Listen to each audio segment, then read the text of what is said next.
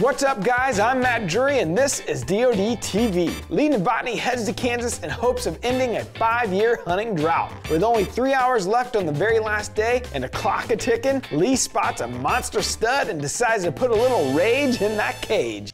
This episode of DoD TV is brought to you by the Bullseye Camera System by SME. See your point of impact on your target from up to a mile away with this easy-to-use wireless target camera. It's Monday, November 6th. This is our final morning of our hunt. We've been here, I think, 6 or 7 days. We've had a rough go of it. We anticipated the rut would kick in based on the weather and the moon phase a little bit earlier in the week, but it's just now starting here. So this is a stand that we set a couple days ago, and it's a travel corridor inside the timber, which we haven't been inside this timber at all yet. The clock is ticking, the sun has come up. We're about 3 hours from having to leave Kansas, and the movement picks up. And all of a sudden, here he comes. Right here, Lee. This buck comes out of the back of the woods, the middle of nowhere. Instantly, my heart is pumping. Don't move, don't move, don't move. That thing's a stud, dude.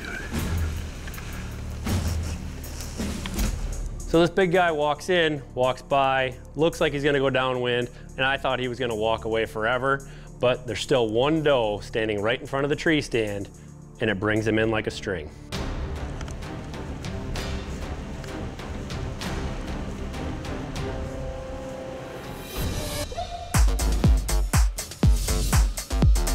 Hey guys, I'm Tim Chelsvik, and today I'm in the DoD Gear Lab analyzing the Wi-Fi enabled Spot Shot scope camera by Shooting Made Easy. With the Wi-Fi enabled Spot Shot, high-def video is sent to one or even multiple devices simultaneously. Run time on one charge is a conservative 8 hours or so. The only button on the unit is the power button located dead center on the back side. The LED above the power button glows red when charging and green when on, so it's pretty simple to use. Mounting the Spot Shot is a snap. Turn the top ring on the camera to widen or narrow the chucks. The Spot Shot will accommodate eyepieces from 1 to 1.5 inches wide. Now, if you're someone who spends a lot of time behind the glass, guiding or hunting with family and friends, or maybe you just want to capture more pictures and video of the critters you're chasing, definitely check out the Spot Shot.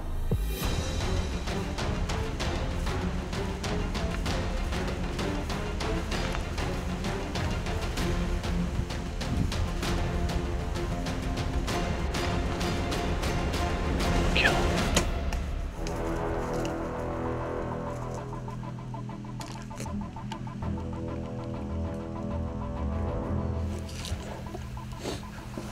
Oh, that thing's a slammer. It's been 5 years since I've been back to Kansas. We've been on for 7 days straight. He's laying dead over there. He could have walked in a better spot.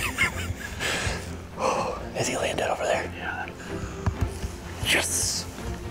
All right, well, it's only been about 15 minutes or so, but it was a really good hit, and I'm pretty sure we can see him through the trees back here, so we're gonna follow the blood trail and see what's there. That's what a rage does. Look at that blood trail. Oh, that's a giant. Oh, what a stud. 6x5. Perfect 6x5. Last day of the hunt. Well, November 6th here in Kansas, we finally got the job done. It is I think the 7th day of our trip. We only had enough time to get into the stand this morning for a few hours before we had to leave and head back home. And then this guy came over to check all 3 does that we had in front of us, except for there was one doe fawn that remained right in front of the tree stand, and that was the last one he checked. Put himself at 25 yards right in front of the tree stand broadside. I couldn't be any happier. I've been waiting to get back to Kansas. It's been a 5-year endeavor. We got the job done. We're adding new videos every week, so make sure to click that subscribe button and check out all of our amazing content. This episode of DoD TV was brought to you by MOTV. For full episodes of Bow Madness and all of our Outdoor Channel content, head over to the MOTV app and view it today.